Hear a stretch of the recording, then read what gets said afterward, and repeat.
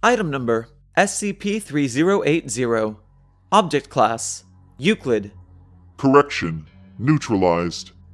Special Containment Procedures. SCP-3080-1 and -2 are to be kept in adjacent humanoid containment cells at Site. They are to be permitted to interact with each other under supervision for 90 minutes each day. Personnel assigned to SCP-3080 should either be aromantic or in stable romantic relationships. These personnel are to undergo weekly counseling sessions, together with their romantic partners if applicable. If any person assigned to SCP-3080 begins displaying symptoms of its effects, they are to be reassigned elsewhere. Updated Containment Procedures. 2017. SCP-3080-1 is to be kept in a humanoid containment cell other than the one in which it or SCP-3080-2 was previously contained.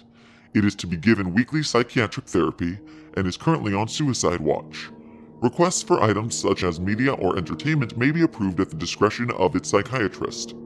Description: SCP-3080 was the designation for several anomalous phenomena surrounding the romantic relationship between Drs. Catherine and Simon, designated SCP-3080-1 and -2 respectively. They were formerly Foundation-employed researchers who declared a consensual romantic and sexual relationship with Site Human Resources on 2014, and later married on 2015, shortly before the designation of SCP-3080. When separated for extended periods of time, SCP-3080-1 and -2 became increasingly desperate to interact with each other, and exhibited anomalous strength and endurance when attempting to reunite. After SCP-3080-1 and -2 declared their relationship, any person who spent a significant amount of time interacting with SCP-3080-1 and/or -2 exhibited consistent changes in mood and personality. Among these were an intense romantic attraction to either SCP-3080-1 or -2, and disdain for and jealousy of the other, sometimes accompanied by violent urges. The choice of one or the other was typically, but not always, consistent with the subject's prior romantic preferences. Aromantic individuals apparently chose at random. While some subjects also expressed sexual attraction to SCP-3080-1 or -2, it was comparatively rare, and not believed to be correlated with the anomalous properties of SCP-3080. Likewise, SCP-3080-1 and -2 did not exhibit any anomalous strength or endurance when only prevented from engaging in sexual activity, given that they were permitted to speak with and see each other for at least 90 minutes per day. SCP-3080-1 and -2 were also the focal point of several events which, while not impossible, are generally considered very unlikely, especially given their unusual frequency. These are summarized in Document 3080-A. Document 3080-A. Notable Events. The following is a list of events believed to have been caused by the anomalous properties of SCP-3080. All of these events occurred before SCP-3080 was initially contained and catalogued. Event 1. On 2014, shortly after SCP-3080-1 and -2 declared their relationship, a man named Peter contacted SCP-3080-2, claiming to be its long-lost twin brother. Further investigation has proven that Mr. was indeed who he claimed to be. After a relatively short time, he began making romantic and sexual advances on SCP-3080-1, whose refusals did not deter him. Eventually, SCP-3080-1 filed a restraining order on Mr. He later died in an automotive accident shortly after having explicitly written SCP-3080-1 and -2 out of his will. It was later discovered that Peter had a net worth in excess of $100 million US. Event 2. 2 months after the above incident, one Taryn, a college roommate of SCP-3080-1, began expressing romantic interest in SCP-3080-2 and quickly cut off all contact with SCP-3080-1. It was soon discovered that Miss had begun stalking SCP-3080-2 with a camera, taking several hundreds of pictures of it without its knowledge or consent.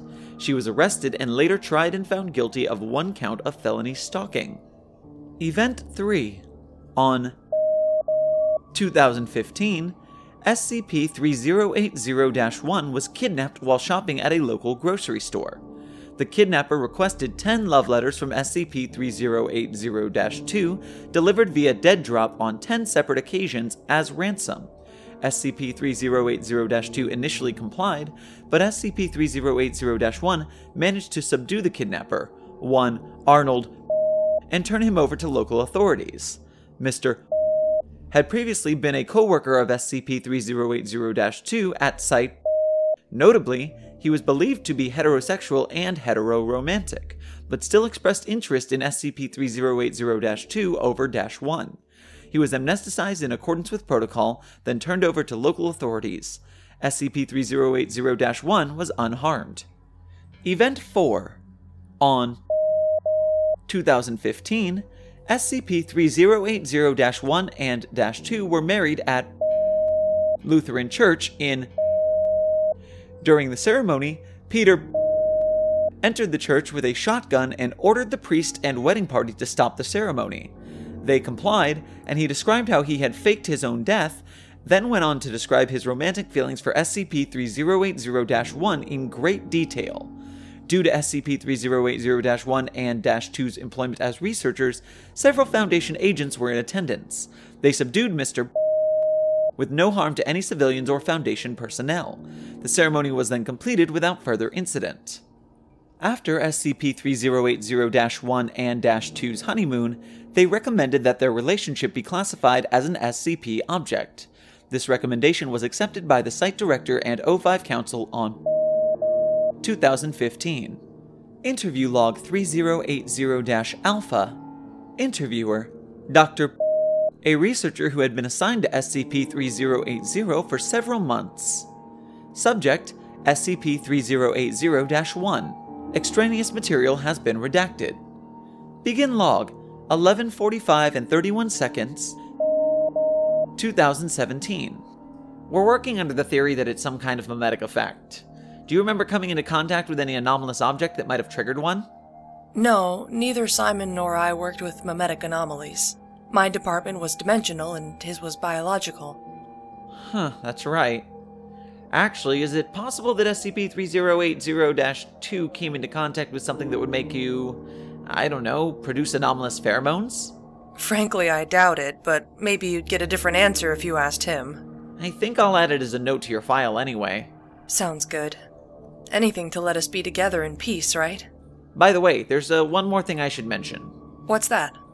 Has anyone ever told you that your eyes sparkle more beautifully than the midday sun, with a blue deeper than the calmest ocean? Oh, god damn it. Can we get security in here? Don't worry. I've switched their shifts around. We can be together in peace, just like you wanted. I wasn't talking about you. I meant me and Simon. I know you think you have to say that. Don't you worry. I'll be back before you can even say I miss you. What? End log 11:49 and 8 seconds, 2017. The events immediately following this interview were recorded on surveillance footage and are described in Incident Log 3080-Aleph. Incident Log 3080-Aleph.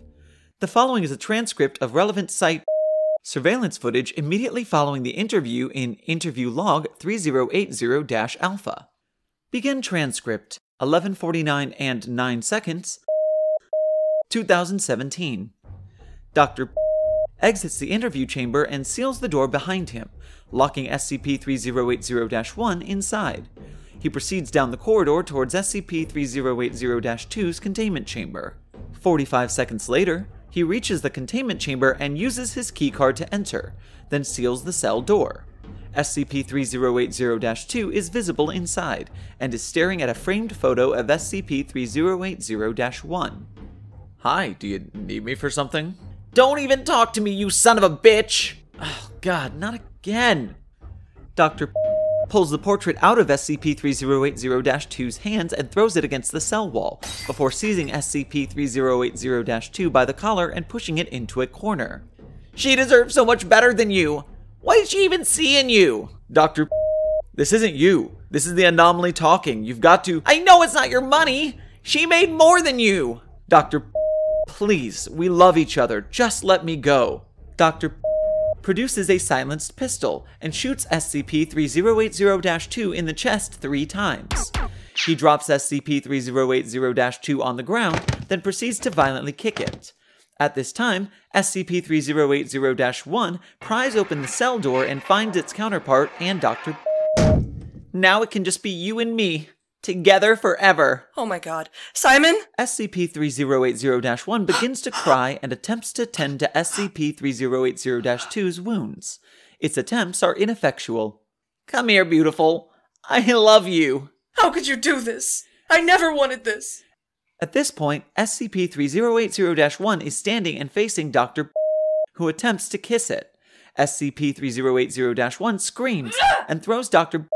at the cell wall with enough force to concuss him and break 2 of his ribs. End transcript 11:50 and 54 seconds, 2017. Despite the efforts of SCP-3080-1 and Site medical staff, SCP-3080-2 expired from its wounds at 11:56 and 14 seconds. Due to his actions under the influence of SCP-3080, Dr. Foundation employment was terminated and he was amnesticized in accordance with standard protocol. SCP-3080-1 has not exhibited any of the anomalous properties of SCP-3080 on its own, and as such, SCP-3080 is considered neutralized. Following these events, SCP-3080-1 has shown symptoms of depression as well as suicidal tendencies. Its containment procedures have therefore been updated for its health and protection.